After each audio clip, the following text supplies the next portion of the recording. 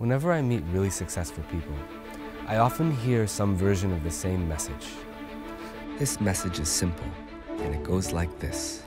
No matter how many accomplishments these individuals accrue, no matter how much wealth they accumulate, or how many possessions they have, they still tend to encounter feelings of dissatisfaction, restlessness, and boredom.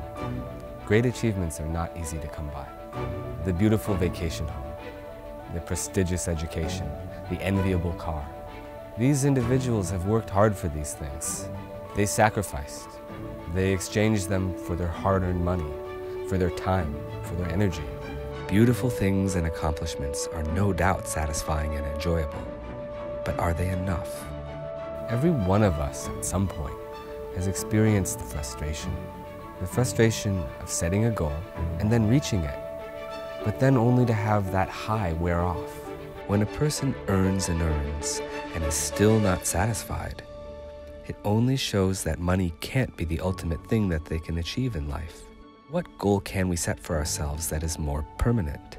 The ultimate goal leaves us with no need for anything else after we achieve it. We are perfectly content. Until we reach that ultimate goal, our soul will not be satisfied. So what goal can we set for ourselves that won't bring about these common side effects? The ultimate goal is one that leaves us with no need for anything else after we achieve it. One that leaves us perfectly content.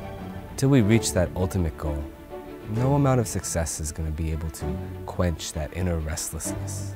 No amount of money will calm an inner sense of poverty.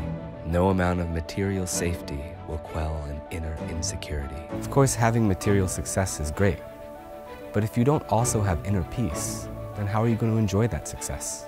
To find peace in the outer world, we must first find it within ourselves. The outer world is always in flux. There is only movement and change, and there's no certainty or settledness in movement and change. But the inner self operates in a different dimension. It is in the inner world that we can truly find the peace that we crave. We find these qualities in our hearts, and once we do, we can externalize them too. When we live with joy in our hearts, then we can bring that joy into every interaction. When we live with wonder in our hearts, we bring a sense of openness to each new experience. When we live with stillness in our hearts, we don't have to pursue tranquility in our environments. We bring tranquility to our environment.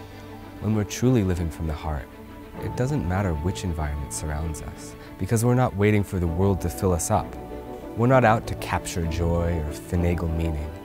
Instead, we become the ones who create beauty around us, who cultivate meaning, who radiate a sense of abundance in everything we say and do. The most significant transformations that we undergo in life always originate within ourselves. They happen when we're able to quiet our minds, quiet our thoughts, dissolve our egos, at least to the extent that we can hear the signals from our hearts, which will then continue to guide us. When the heart is at peace, the mind is at ease.